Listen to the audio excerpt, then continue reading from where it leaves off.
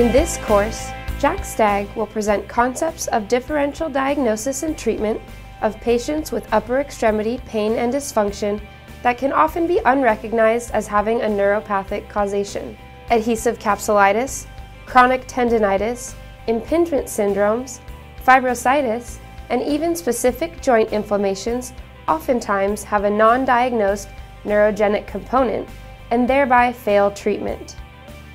Negative MRIs, negative EMGs, and non-specific testing can often lead the therapist to incorrect assessment of these patients.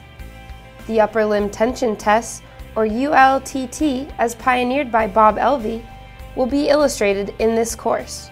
Beyond these tests, and crucial to correct diagnosis, Bob's 4 other well-documented criteria for the assessment of these syndromes will be emphasized and clearly demonstrated. Well-researched pathophysiological concepts such as Antidromic Pain, Neurogenic Rheumatica, Pseudoneuromas, central sensitization, and others will be discussed. Specific treatment of these syndromes by orthopedic, sports, industrial, and hand therapists will be explained and demonstrated for immediate application. Case presentations and demonstrations will be used to further allow the participant to successfully apply this material into their daily practice.